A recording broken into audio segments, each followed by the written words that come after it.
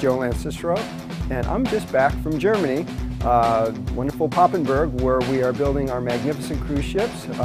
We're well along on the Disney Dream.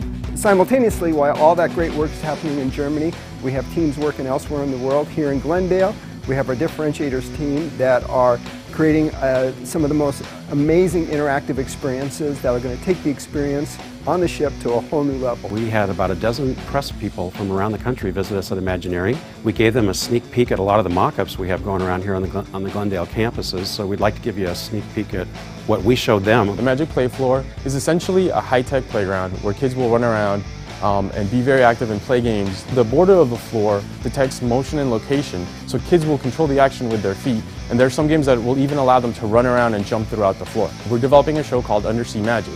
When guests walk into the animator's palette, they'll be in an animation studio. A couple minutes after their seating, the entire restaurant is going to transform, and they're going to be inside the underwater world of Finding Nemo. They're going to be greeted by a wealth of Finding Nemo characters, and of course by Crush, the interactive living character from Turtle Talk with Crush, for the entire dinner. It's going to be an unforgettable experience for our guests. We have 150 staterooms, inside staterooms on the Disney Dream, the Disney Fantasy, and those are the rooms that typically maybe don't get booked first, and so we wanted to add something special for our guests in those rooms, and so we came up with the concept of a virtual porthole. So we put cameras around the ship, and so we feed a live camera feed to this virtual porthole in your room, but we wanted to do something a little more special because we're Disney, we want to add a little magic to it.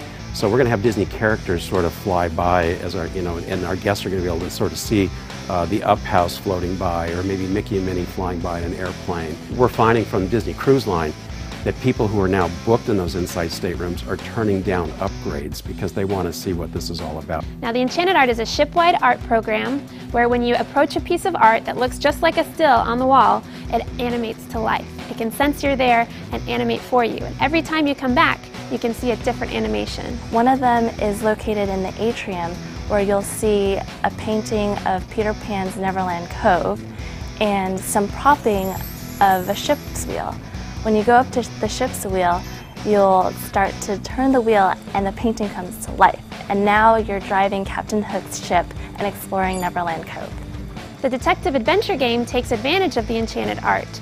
And it's something that we're excited about because we've never done it before. It's a game that you interact with by holding up a simple card. It's just a piece of paper, but actually on it is a 2D barcode that we can sense optically. So when you go up to a piece of Enchanted Art and hold up your card, something happens. And you'll find clues, and you'll find missing objects, and you can figure out who your villain is and save the day. You found one! This puppy means we're on the villain's trail. Now, on to the next piece of art. Thank you for joining us on the tour today. We look forward to seeing you on the ship when we launch in early 2011.